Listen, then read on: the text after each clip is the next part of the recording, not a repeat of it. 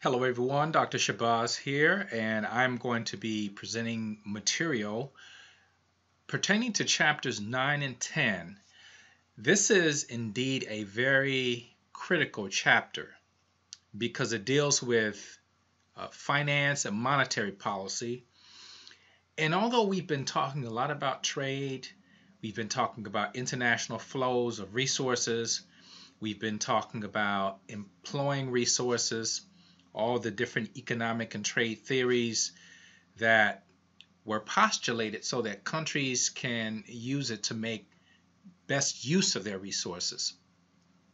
We've talked about the impact of certain factors in terms of trade, and we saw a very practical example because we're now facing a worldwide pandemic, most notably the coronavirus, which many of you have seen in the news. And we actually had some articles in our last journal day that talked about the coronavirus in great detail.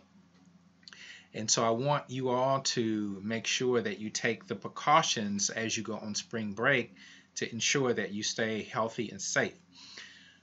So you saw that I did post a Blackboard message about the coronavirus and some of the precautions that were listed from the FAMU website. We received messages about the regulations in terms of the measures that will be taken. And I also posted a new calendar, an adjusted calendar, because we've kind of made some changes. We've missed a class. We had a cancellation back in February of a class due to a pending storm. And I also pushed back an exam, so we're going to make some adjustments. And so our next exam will cover only 2 chapters, 9 and 10. And that will be at the end of the month, as you can see, on March the 31st. And on this Tuesday, we will continue in Chapter 9. We will have our journal articles on Thursday. These journal articles are different in that the subject of the articles will be the countries that the groups have selected. So if your group has selected a country and you're doing your journal the third journal day that we have, then you're doing your journal on that country. And it's just as simple as that. And you can choose a topic of any nature, just as long as it's about that country. And obviously it has to be a substantive article. You'll probably come across a lot of articles about the coronavirus, but you don't have to limit yourself to the coronavirus. It can be on any topic.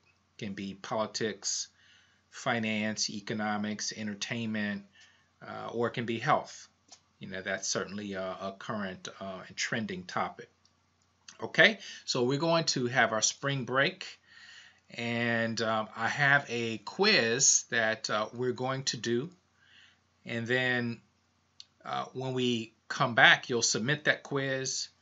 We'll have a review of Chapter 10, and then we'll take our third exam. Now let me say something about the third exam before I go to the material, which has been pre-recorded. But the third exam is a very important exam, and you want to make sure that you apply yourself. Because I know that some of you have gotten messages from me through Blackboard about class demeanor, being inattentive on your cell phone, and I'll send you a quiet note. This is a time that you really have to focus because we've gone through a few things last Thursday in terms of understanding how this whole currency thing works. is not necessarily the most intuitive concept. So you're going to have to kind of stretch your thinking just a little bit as we talk about transactions and the impact of external factors as it relates to these transactions. Exchanging currency and what happens when it depreciates, what happens when it appreciates, how you hedge your losses to avoid currency exposure. All of these things are really important. When we come back from the break, you will submit your quiz. We will finish chapter 9, and then we will prepare for our exam, which is on that following Tuesday, on the 31st. Just on 2 chapters. That should be enough.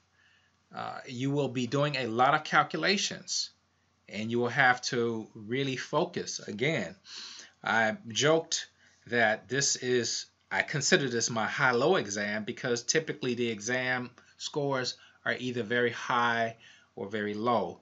So you don't want to be on the low end because now we're getting toward the end. This is your 3rd exam, and you want to make sure you start finishing strong. Make a valiant effort to get the grade that it is, that you're looking for. We will have our presentations. I'm looking mid-April, so we have approximately a month to get this done. And if we need to move the presentations, then we have another week to do that, but it will push the exam back into finals week on Friday, which means that it may create some issues, and it typically does create issues for me because I have to process the exams, and the testing center is not open on the weekend. So then I'm at a very, very critical crunch in terms of time. But be that as it may, this is where we're going, and so I want you to work diligently in your groups. I have provided the handout some time ago about the project. So some of you have come up to me and asked me, what are we supposed to be doing? Although I passed this handout, and it explains the process in terms of what it is we're doing. What you will be doing is collecting this preliminary analysis. And this preliminary analysis will give you an understanding of the country that you're doing. So you will look at things such as the background of the country, the geographic setting in terms of where that country is located, because of course geography is very important. The uncontrollables, which is perhaps the most important part of your research, is to understand the environment that you're going into. So the political, legal environment is going to be important because it sets the stage for what you can and cannot do as a business. Your economic and financial environment will also be important. Culture will be extremely important, especially if you have products that are more sensitive to local tastes. Physical environment, which is obviously the layout of the land, the climate, all the things that may impact the distribution of the product. Then also technological and human resource environment. So you will be looking at collecting that preliminary data, and then after you complete that data, you will then choose a product, and that product will be adapted, giving the variables that you have researched. You will take that product, adapt it so that it can succeed in that market. And then that you will present that you will do a presentation on that product, and you will give us kind of an overview of how you came to that those decisions. It is similar to what we're doing, what we did with cheeseless Cheetos. So if you can just keep that in mind, that's where we're going. All right. You have all of your, you should know the groups that you're in. I have posted the rosters, and if you did not have a chance to meet in your groups yet, you will get an opportunity, but I would imagine that you have ways via GroupMe to contact people who are in your group, but we will have times where we'll take to meet in your group, perhaps 10 minutes or so at the end of class. I will also have meetings with the group leaders, just as a way to keep track of how things are going in the group. So those of you who are selected or volunteer to be the group leader, it's not going to be a major commitment of time as far as what you have to do with me, but of course you have to lead the group and make sure that everybody stays on task. All right, so that is all that I'm going to say. I'm going to make way for the material in chapters 9 and 10. Again, there is a video toward the end of this video, this instructional video, and it deals with currency speculation, and I hope that you take an interest in it. Although the video is some years old, I also have videos that show how things are done today, and it's similar except the equipment is different, but it's still the same process, and you just have a few more tools to make these transactions, these currency transactions. Okay, if you have any questions, make sure that you send me an email, and I will make sure that I get a good turnaround time, and I'll keep you posted on any developments as far as classes are concerned, or any university announcements and any changes that will be made to our classes. But other than that, I think we're on a course looking toward the end of the semester. So let's stay focused, and let's finish strong. And I'll see you on Tuesday.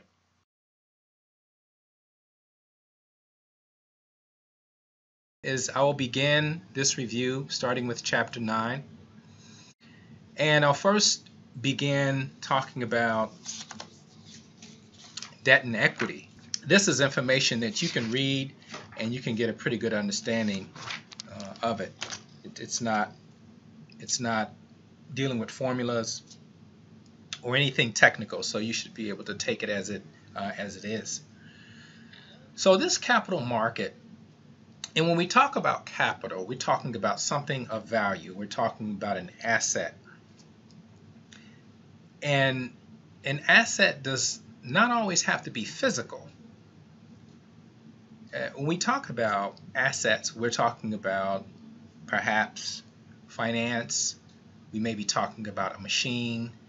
We may be talking about intellectual capital, which of course is not tangible, but is something of worth.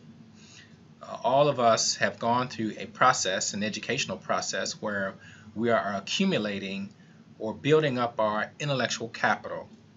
And that intellectual capital is hopefully going to put us in a position to either gain a particular salary that we're looking for, or allow us to get into a position where we want to start our own enterprise. So capital is what's really important, especially in a country like the one that we live in, that's that kind of runs on this whole concept of the value of capital and the movement of capital as well. So capital is defined as, or capital market is defined as a system that allocates financial resources in the form of debt and equity according to their most efficient uses. And we talked about debt briefly in class, and I think we all know what debt is, and hopefully you don't have too much of it. But not all debt is bad. Now, debt is obviously something that is owed to those who borrow those funds. And we want to leverage that debt, meaning that whatever debt that we take on, we want to turn that into something of value. So if you take out a student loan, ultimately you want to turn that loan into intellectual capital. So that intellectual capital will afford you the opportunity to put your skills on the market. And those who are suitors of your skills will pay you for that intellectual capital. So student loan debt is actually a pretty good debt. There's other types of debt. Obviously, there's debt if you buy real estate, or you pay a mortgage, or if you buy a car, it's a car note. If you use credit cards, then you have credit card debt, which is a type of debt that you don't want to get too much of. It's not the best type of debt, but the value proposition of credit card debt is it's very convenient, and it offers you the ability to get some merchandise without having to pay for it now. But there is a cost that goes into the payment, which is called interest. And I believe you all know how that works. And one of the ways that banks make money is that if they give you a loan, they charge a particular amount of interest, and that interest accrues over a period of time, after which you owe the principal and the interest, which is added to it. Now, for credit cards, you may pay a minimum, but you don't want to stretch that out over a long period of time in terms of paying a debt back, because over a period of time, that interest that you've paid back will have more than paid for the product or service that was rendered. So that's the whole catch with when you talk about debt, is that you want to stay on top of it so that the fees do not basically outstrip the value of what you purchased. It's not really a good idea when you talk about eating out a lot and charging everything on a credit card. Just imagine you have purchased your groceries and things that you need on a credit card, and you've eaten it, let's say within a week, but then your bill comes at the end of the month, but then you have to pay for that. You're having to pay for something that you've already used, whether it's a hamburger, or a fancy dinner, or whatever you have consumed. You're paying interest on something that you have already eaten. You've already gotten the value out of it, but you're still paying for it months after you've consumed it. Now, that's typically not a good way to leverage debt. Generally, it's going to be for things that you cannot pay for, and not things that you would normally pay for in cash. Now, there are different types of debt. Now, I talked about the various types of debt. There are also bonds, which are issued by governments. They're issued by companies, and essentially it's a way to raise capital. It's a way to raise money. A couple of years back, Greece, which was in trouble economically, were issuing bonds. They were selling government bonds to those who wanted to take a chance on the hope that Greece's economy would turn around.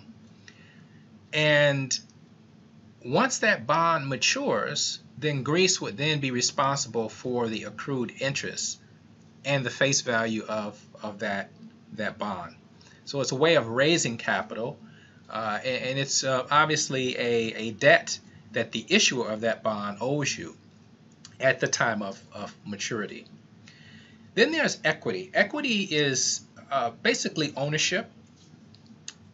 And if you buy a house, I mentioned in class that if you don't pay for it in full, then you're the part owner of that property.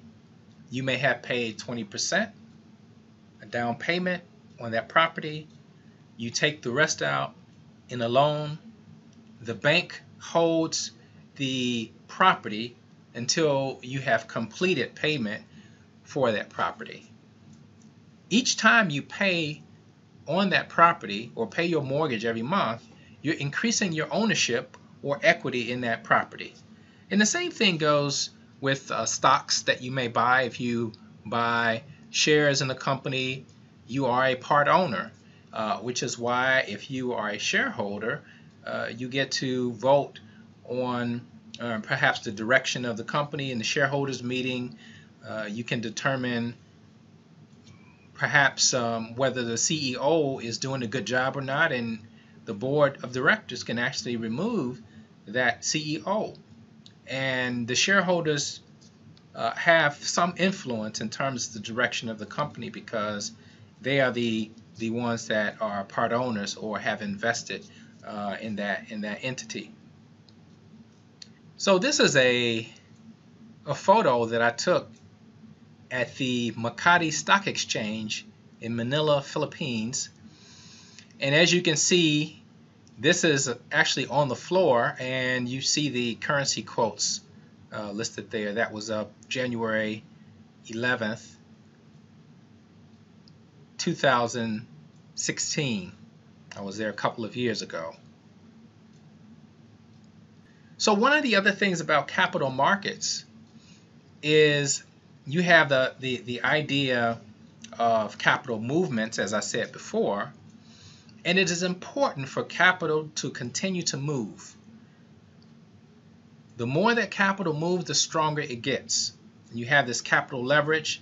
I mentioned that if you deposit your money into a bank, that money doesn't sit there. Even though you're accruing interest, they pay you interest for that money. That interest that they pay you is basically a fee that they're paying to use your money. How do they use your money? Well, they lend it out. They lend it out to small businesses. They lend it out to those who want home improvement loans. They lend it out to others that need small loans. And of course, depending on the entity, will determine the interest that's assessed to that the loan that they're giving out. But you can be certain that the interest that they are charging for the deposits that they're lending out is it's going to be higher than what they're paying you. There's going to be a difference in the interest that they pay out versus the interest that they're receiving for the money that they're lending out, which is actually your money. And that's just the nature of banking. So as you can see here, I have on the screen President Obama. When he was campaigning for the office of the presidency, he talked about this idea of companies moving their capital overseas to avoid taxes. And this is what you call a tax haven, and there are a number of different tax havens around the world that provide a lot of services because of the low regulations that they have. So some of these are listed in the book, and there are different countries like the Cayman Islands, the Bahamas, Luxembourg, Singapore, Gibraltar, Monaco. Some of these places you've never even heard of.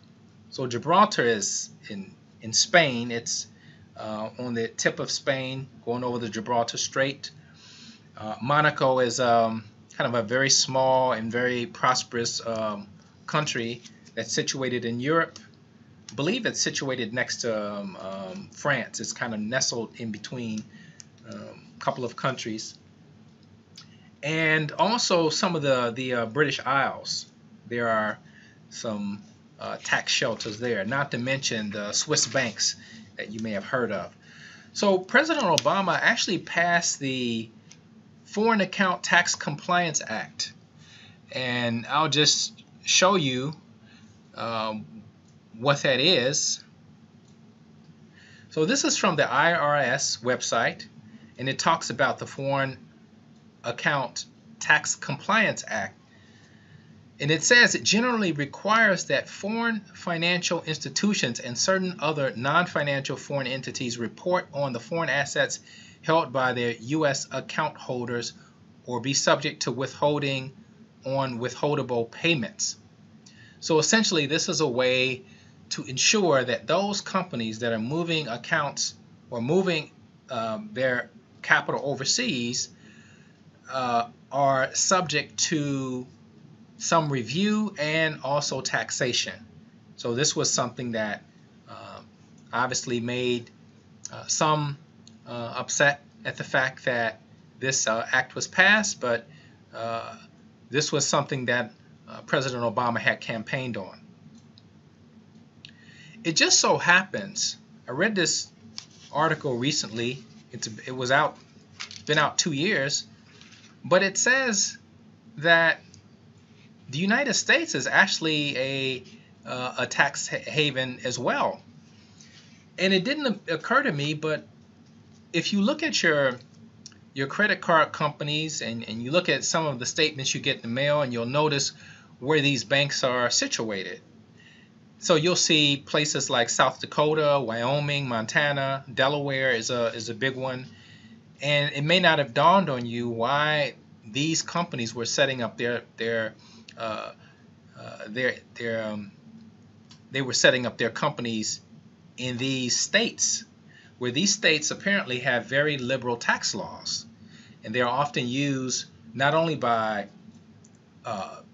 U.S. companies but also by international companies because of the liberal tax structure that they have. Again, bond markets, international bond markets.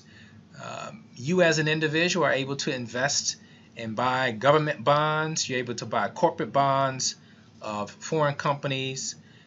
You're able to use this idea of interest arbitrage, where you use an interest, you take out a loan here, and it's the same situation that the bank uses, or the same technique that the bank uses. That you would get a loan here and say it's 4% interest. And what you would do is then you would buy a foreign security that with that money that will give you a higher rate of interest.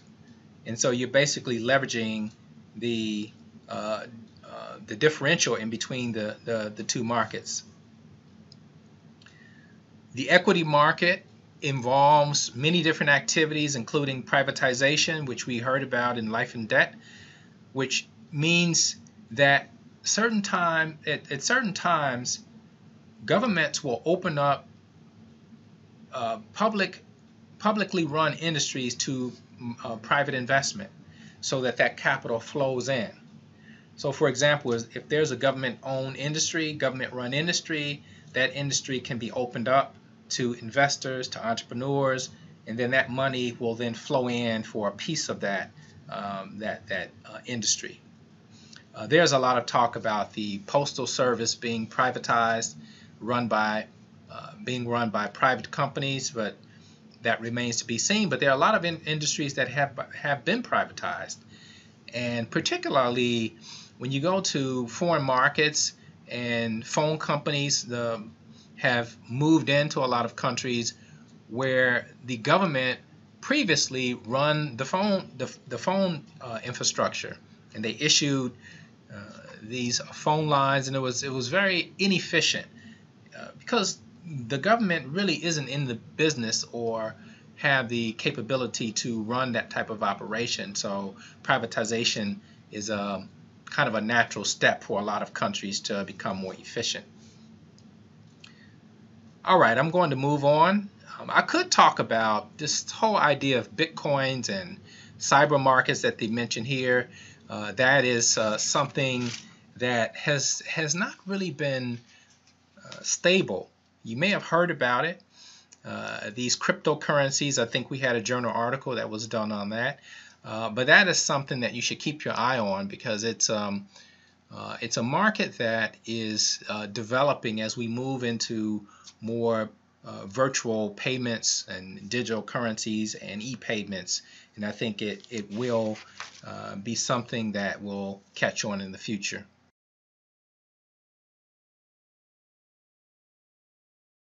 Okay, so this is the chart that you will recognize because you used it for your quiz, take-home quiz, and on the left I have some terms, some of which you may be familiar with, but there's a couple that you may not know of. The bid-ask spread is the idea that you have a differential between currency values in different markets. So logically, if you're buying currencies in one market at one rate, you want to be able to sell them in another market for a differential, and hopefully that differential will be of a greater value, so then you're able to make that profit.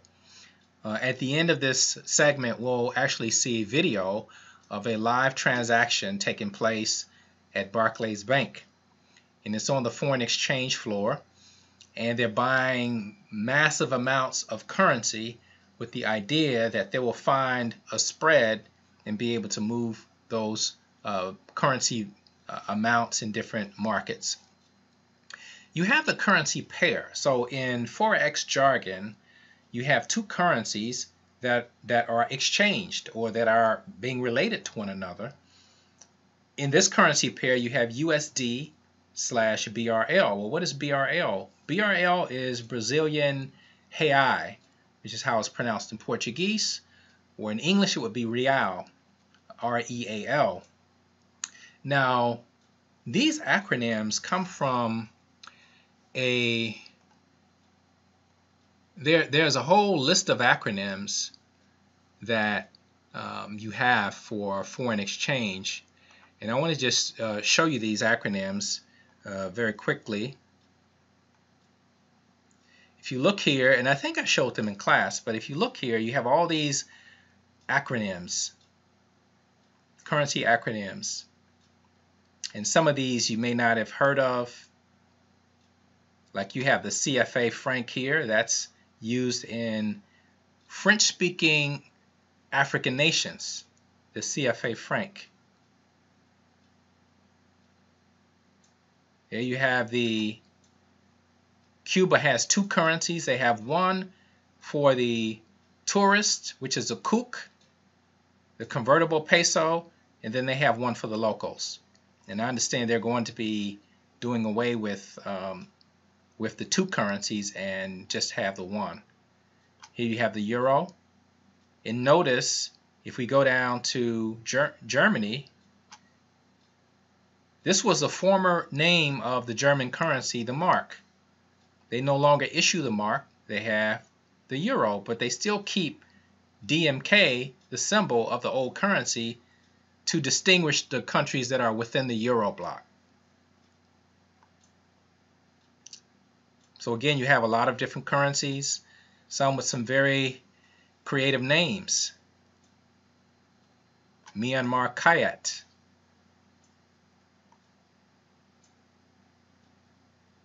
Very interesting. But this gives you an idea of the amount of currencies that are out there in the market. Not all of these are traded. Some of these are not convertible because there is a lack of confidence of those currencies on the market. So that's the one issue with currencies is you want to stick to the ones that are considered the harder currencies. There's also something called a basis point. When we talk about movements of currency, when I talked about traders moving currencies in and out, those currencies have a particular value when they're purchased. Traders, when they look for these differentials, they look for movements of basis points. Now, basis points, as I'll give you a definition, this is from Investopedia, but basis point refers to the common unit of measure for interest rates and other percentages in finance. One basis point is equal to 1/100 of 1% or 0.01%. or 0.0001.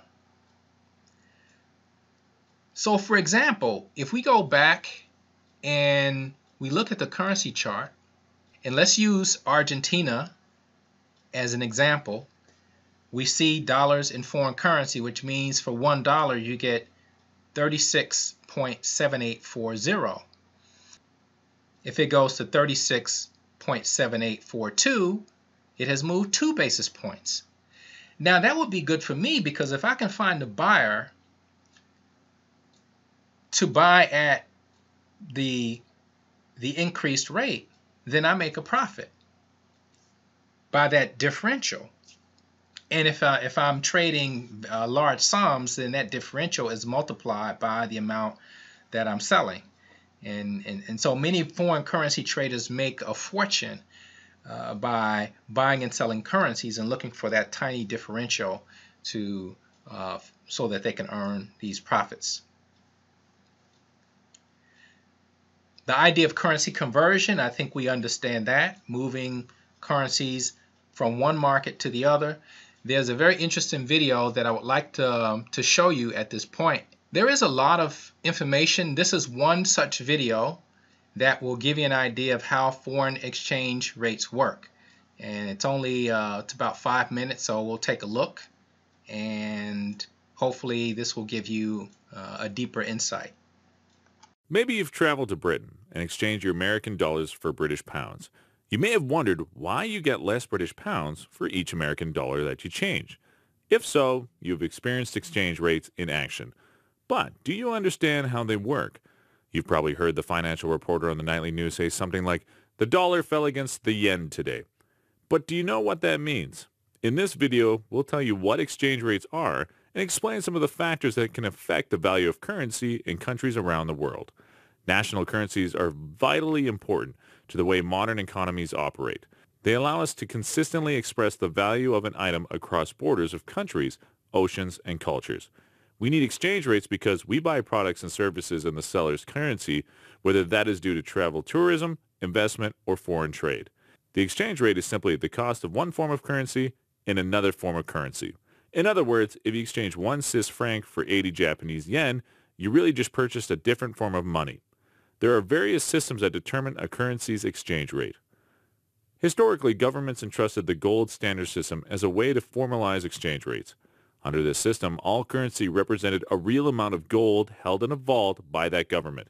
However, the system was flawed because countries needed to hold large gold reserves in order to keep up with the volatile nature of supply and demand for currency. Nowadays, there are 3 main systems used to determine a currency's exchange rate: the free-floating, fixed, and managed exchange rate systems. A free-floating exchange rate is set by the foreign exchange market through supply and demand for that particular currency relative to other currencies.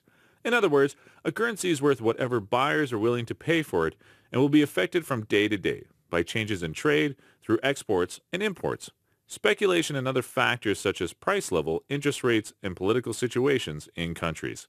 For example, the exchange rate for the Chinese yuan will increase and you will get fewer yuan for your dollar if demand for the yuan increases because of greater demand, through imports for instance. For Chinese goods, simultaneously, the dollar will depreciate or fall in value as more dollars have been sold or supplied to the market. Generally, countries with mature, stable economic markets will use a floating system. Virtually every major nation uses this system, including the US, Canada, and Great Britain. Floating exchange rates are considered more efficient because the market will automatically correct the rate to reflect inflation and other economic forces. The floating system isn't perfect, though. If a country's economy suffers from instability, a floating system will discourage investment due to uncertainty about possible returns. Investors could fall victim to wild swings in the exchange rates as well as disastrous inflation. The alternative system is a pegged or fixed exchange rate system. This is where the exchange rate is set and artificially maintained by the government. The rate will be pegged to some other country's currency, usually the US dollar, and will not fluctuate from day to day. A government has to work to keep their pegged rates stable. Their national bank must hold large reserves of foreign currency to mitigate changes in supply and demand. If a sudden demand for a currency were to drive up the exchange rate, the national bank would have to release enough of that currency into the market to meet the demand. They can also buy up currency if low demand is lowering exchange rates. Countries that have immature, potentially unstable economies usually use a peg system. Developing nations can use this system to prevent out-of-control inflation to keep its products cheap and foreign products expensive, both of which are good for the balance of trade. This is why China has been criticized because it has kept its currency value artificially low in order to make exports cheaper and maintain a favorable trade balance.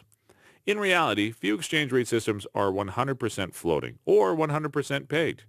Countries using a pegged rate can avoid market panics and inflationary disasters by using a managed floating exchange rate.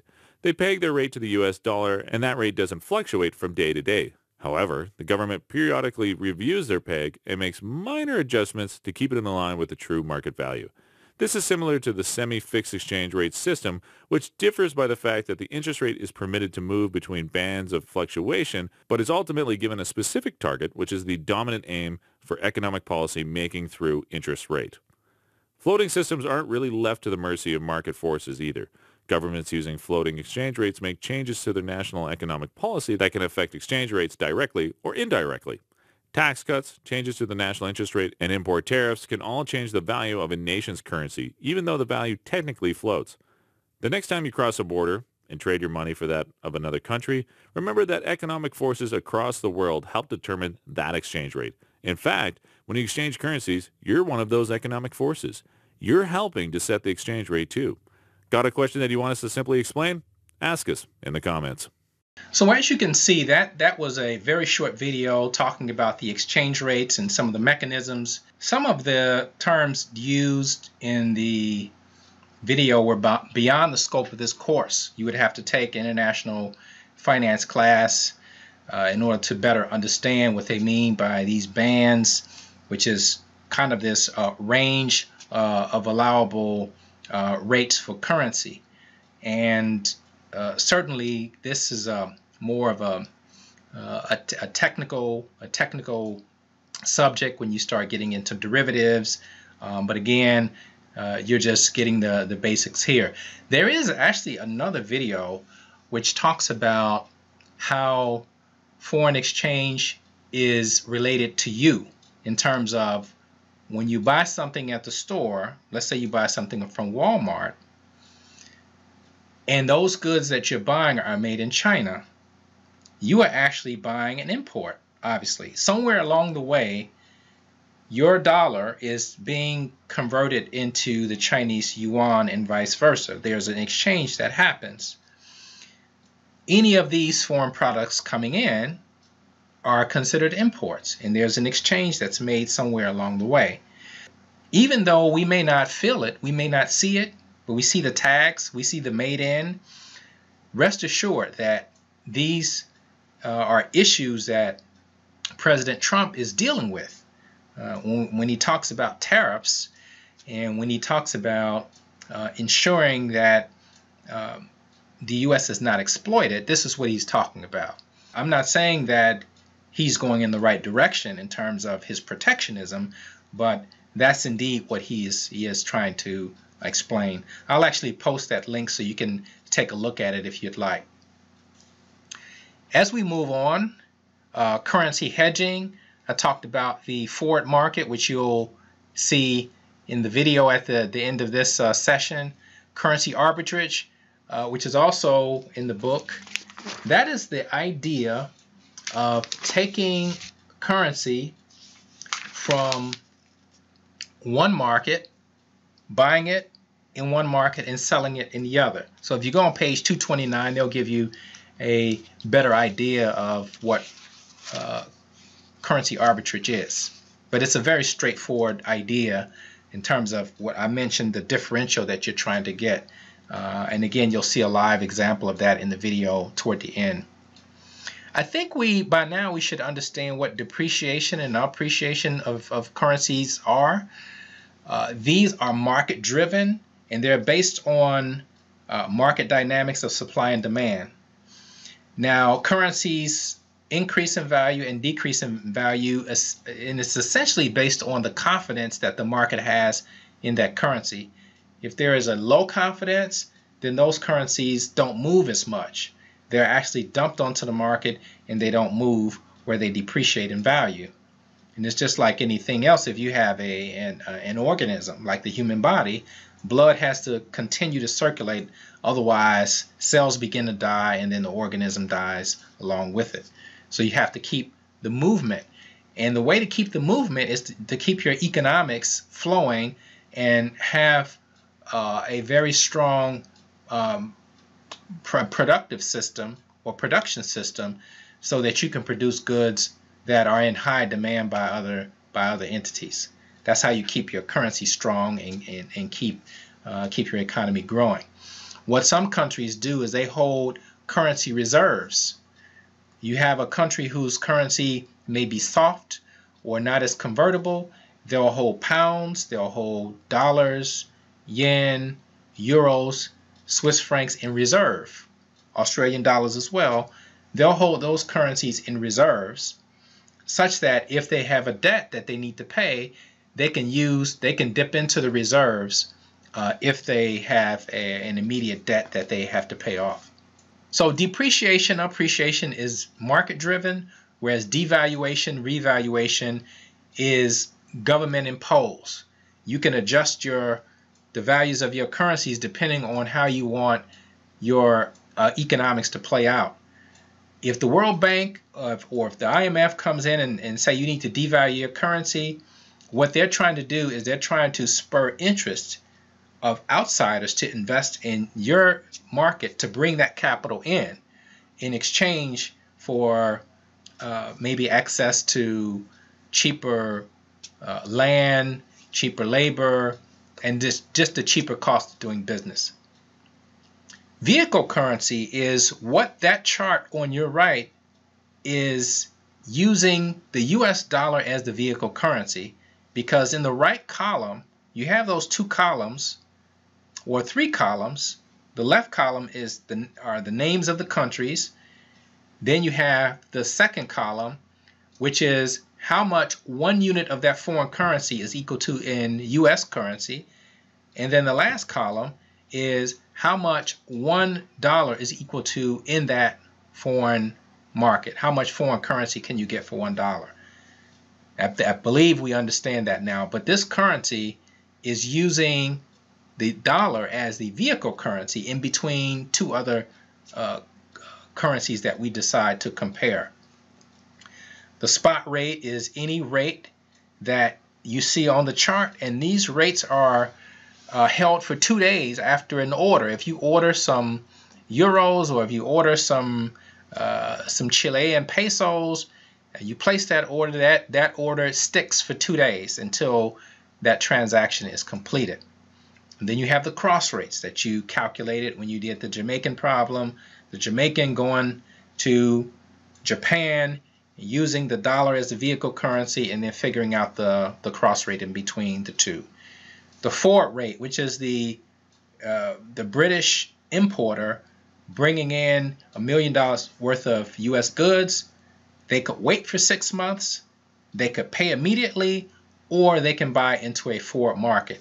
So if you go to page 233, at the bottom, you'll see forward rates explained, and also forward contracts. And I think that's fairly easy to understand. So the direct and indirect quote in terms of quoting currencies, I'll just say this, that all of the currencies that you see are inversely related. So here, if you have 90 yen to $1, that is a quoted currency. Obviously, 90 is the yen, 1 is the US dollar. So it's 90 to 1. Now, that tells you how much $1 is equal to in yen. Now, how much is a yen equal to? 1 over 90. It's simply the inverse. And I was telling you about that 1 over x button. That 1 over x button would come in handy about right now if you wanted to know how much 1 yen is equal to in US currency. You put 90 in, you hit the 1 over x button, and then it gives you that amount. So again, these currencies, all currencies, are inversely related when they're being converted or when they're being compared, they're inversely related. When one appreciates, the other depreciates. When one depreciates, the other appreciates.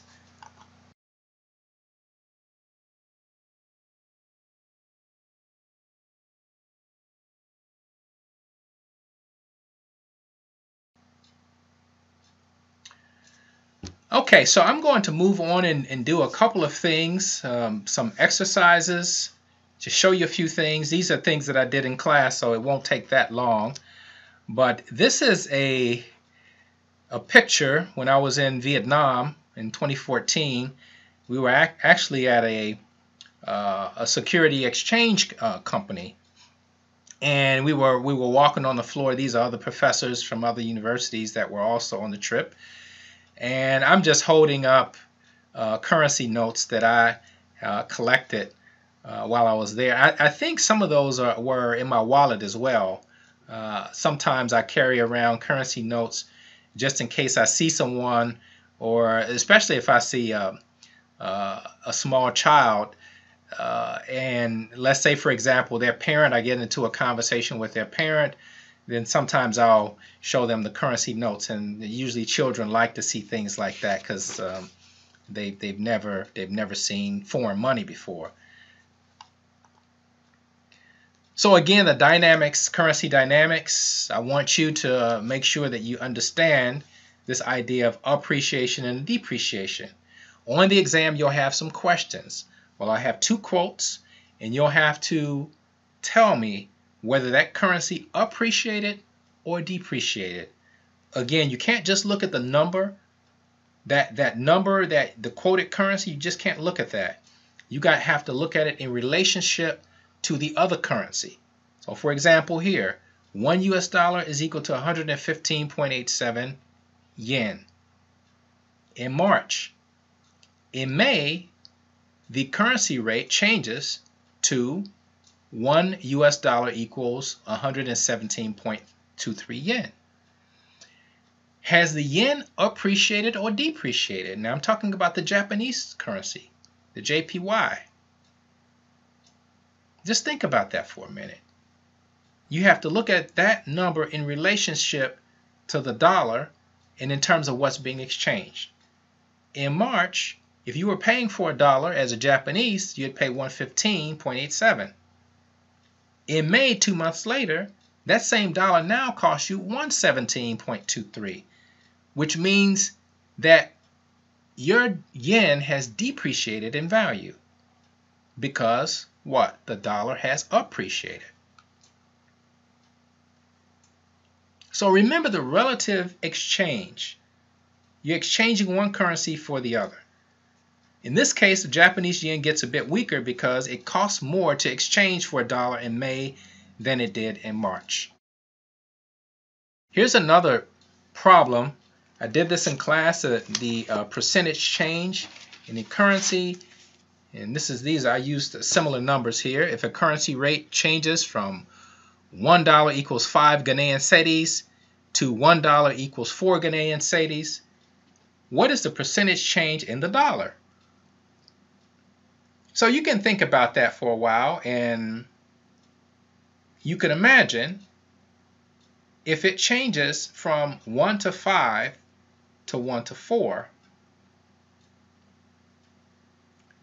that would not be good for the dollar because you're getting less than you got before, which means that it has to be good for the Ghanaian because they're inversely related. So how do you figure that out? Well, if you look in the book, they have this formula, and I'll give you the page number. I believe it's actually in the appendix. It used to be part of the material that they would give you in the chapter, but they moved it to the appendix. So if you go to page 243, you'll see this formula.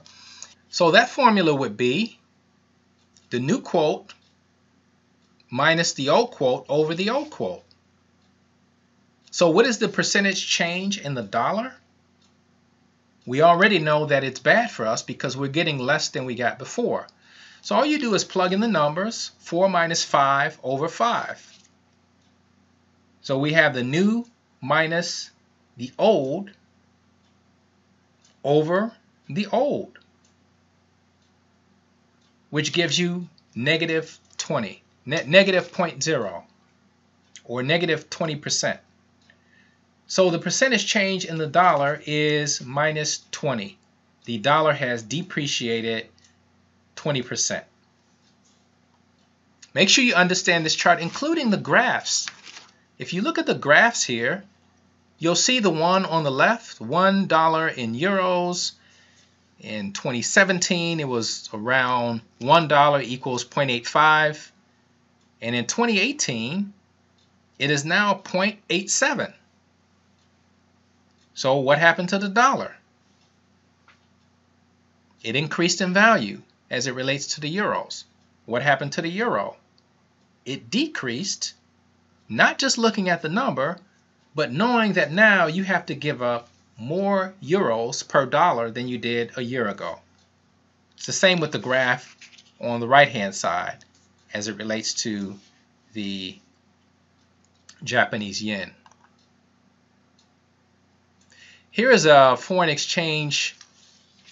I have case study. It's not really a case study. This was an article in Black Enterprise, one that I read many years ago, and I would share it with my class. And these were real live scenarios of entrepreneurs who were involved in the foreign market. They were entrepreneurs that actually made materials overseas and then sold those finished goods into their domestic market. So you have Harlan Brandon, who sold shoes. He manufactured his shoes in Italy, and then those products were shipped to the United States. And the shoes were between $90 and $110. But he realized that he was not making the margins that he needed to make because the euro kept getting stronger and stronger, which meant that the dollar was getting weaker and weaker. So the amount of materials that he would buy were getting more expensive. So he said, I just couldn't continue. So what he did is he decided that because the euro went from €1 to 98 to now €1 to 116, strengthening over that period of time. According to this article, a year's time, it went up quite a bit. So he decided that he was going to move manufacturing over to India, where the dollar was still strong, manufacture his goods there, and then send those to the U.S. For the U.S. market. This will look familiar because this is what you saw on the exam. The numbers, you want to make sure you have your method understood. You're essentially taking an amount of money and you're converting it to another currency. Now, when you do that, you have to have what? You have to have the exchange rate. So typically, it's an amount of money times the exchange rate. Now, how do you determine how to use that exchange rate? Well, in this situation, you had exchange rates that were given. So to figure out how you calculate the 125, how you convert 125 Jamaican dollars to US, you take 125 and you multiply it by that exchange rate. Now you're actually converting $2, so that 1 goes on the top and the 128 goes on the bottom. So 125 times 1 over 128 will give you the answer. And I believe that answer was $976.56. Now for the second half, you had 95,000 Jamaican dollars being converted into yen. Now here I give you 2 quotes. And some of you converted 95,000 into 95,000 Jamaican dollars Some of you converted 95,000 Jamaican dollars into dollars first, and then you use the yen quote, which also works. And as a matter of fact, that might be more logical because I'm not sure if Jamaican dollars are convertible in the Japanese market. The Japanese may require you to have some other stronger currency that they can convert. But in this case, the cross rate would have been 112.28 over 128 because we're going 2 yen. We're trying to convert 2 yen. So that's 2 over from 112.28 over 128. Now again, these two values are equal to $1. So this is how you're able to get the exchange rate between both of them. And here we're trying to determine how much 1 Jamaican dollar is equal to in Japan. If you know how much 1 is equal to, you know how much 95,000 Jamaican dollars are equal to. So that's how you're able to use the cross rate to get the target currency.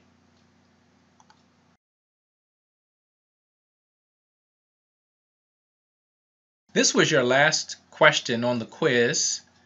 The scenario of the U.S. exporter selling $1 million worth of goods to an English importer in May. It is the responsibility of the English importer to use their pounds to get the $1 million to pay for the contract. That importer goes to the bank and gets a quote, and they tell him that if you got those $1 million today, the exchange rate would be 1 pound for $1.29. You could either pay now or you can wait 6 months when the goods are due to arrive in the United Kingdom. You can also determine in the contract when the payment is going to be made, but it's up to the British importer to determine when they're going to get the $1 million ready for payment. In this case, the British importer decides to wait 6 months, and at the end of 6 months, the pound has appreciated.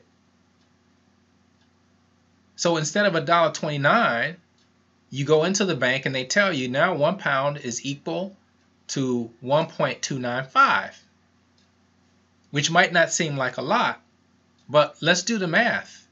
What impact does the new rate have on the amount of pounds required to complete the transaction?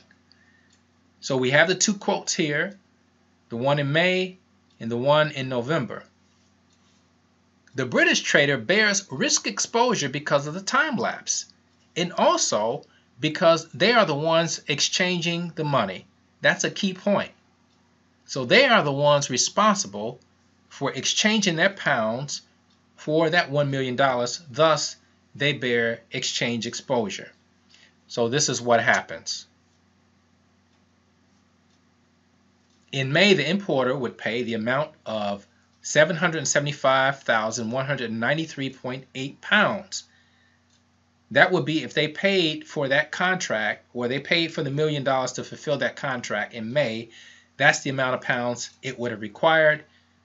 They decided that they were going to wait, and the amount that they required for the $1 million was 772,200.77. So they actually saved almost 3,000 pounds by waiting. Now, it doesn't always happen that way. The pound could have depreciated and they would have owed more. In order to protect yourself, that is when you engage in the forward market and lock in the rate of exchange and have your dollars, your $1 million delivered to you in 6 months at a specified rate. All right, I'm going to move on to Chapter 10, and the way I'm going to do Chapter 10 is to show you the video that I mentioned to you that discusses this idea of foreign exchange markets. It also gets into some of the topics in Chapter 10, which is monetary policy. Even gives you a history lesson. And I think it would be very interesting to see, now that you've had some exposure to some of these institutions, you can get an idea of how this system was created. So I'm going to cue this up.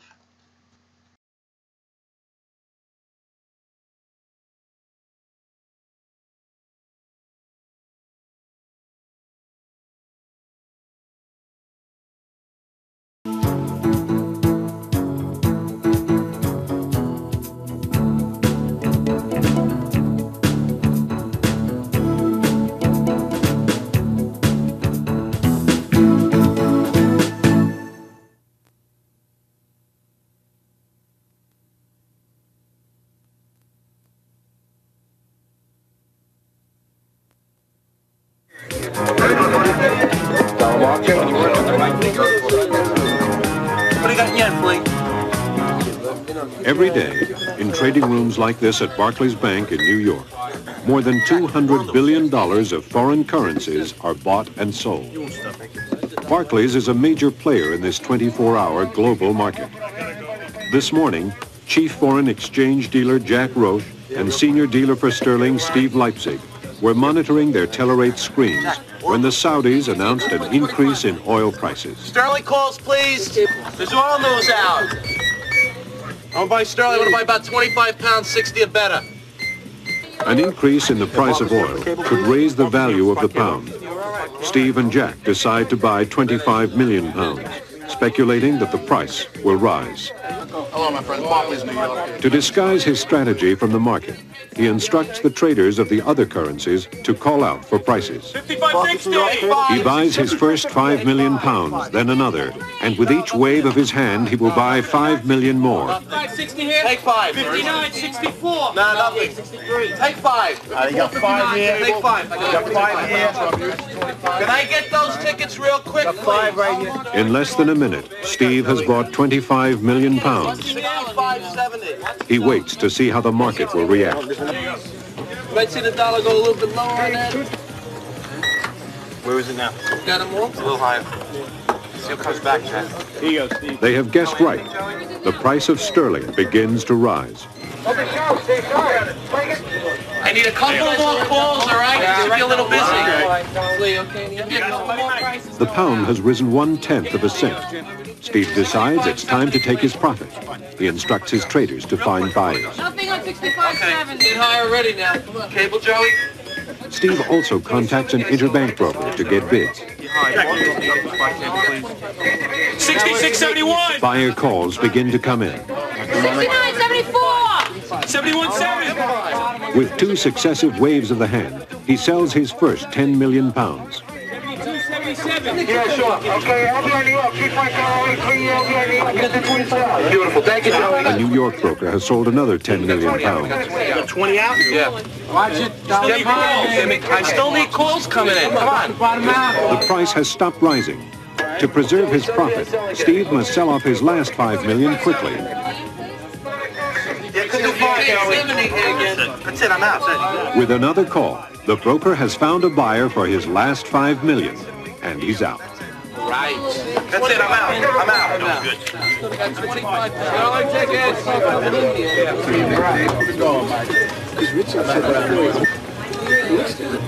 32,000. In less than 3 minutes, Barclays traders have made a profit of $32,000, buying and selling 50 million pounds. This real-life transaction was an example of currency speculation, one way in which international businesses can participate in the foreign exchange market. Other ways international business participate in the foreign exchange market are the facilitation of international trade and investment, and the investment of spare cash in short-term money market accounts abroad. Although these 3 avenues of participation in the foreign market offer international businesses vast opportunities, adverse changes in the exchange rates can make seemingly profitable deals unprofitable, even disastrous. That's why, in today's global economy, it is absolutely critical that international businesses understand the influence of exchange rates on the profitability of trade and investment deals. The foreign exchange market is a market for converting the currency of one country into that of another country. This market has grown due to a shift away from a fixed world economy and an increase in global communications technology. I think it's fair to say that the new technology has linked the world into virtually a single efficient capital market. New instruments and further advances in the technology will probably enhance that capability even further and mean that ultimately we're living in a world that's not only economically interdependent, but financially almost a single unit. Government economic policies used to be subject to a system of fixed exchange rates established at the World Monetary Conference at Bretton Woods, New Hampshire. If a country's trade balance went into deficit, foreign central banks would demand gold in exchange for currency. If a nation remained in deficit too long, it would lose its gold and its ability to trade with other nations. But a fixed system not permitted to be responsive to the free market was vulnerable to periodic crises. These crises took the form of sudden devaluations.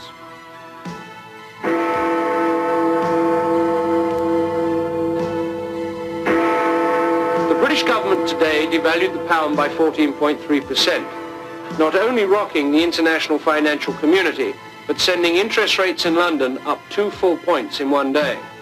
The devaluation The reverberations of the devaluation echoed throughout the free world. Other nations whose economies were closely linked to Great Britain's devalued their currencies as well. The world of fixed exchange rates finally fell apart when the dollar itself, the backbone of the system, could no longer command the confidence of the international financial community. I have directed Secretary Connolly to suspend temporarily the convertibility of the dollar into gold or other reserves. I was there at the time in the government in 1970 and 71 when this thing became acute, and we were considering even stronger measures such as imposing quotas on imports from Japan in order to defend the dollar. So it was at that point that it was decided that rather than put the economy and the whole world economy through such a ringer in order to avoid all these interferences with international trade and capital movements, the thing was just to let the dollar go down.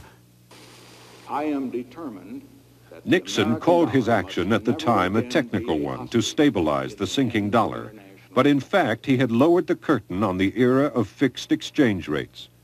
Yet even amidst the turmoil of the currency crises, no one was certain that one era had ended and another just begun. In the 1960s, the foreign exchange traders that I knew then relied awfully heavily for their information on the morning newspaper when they read on the train on the way to work.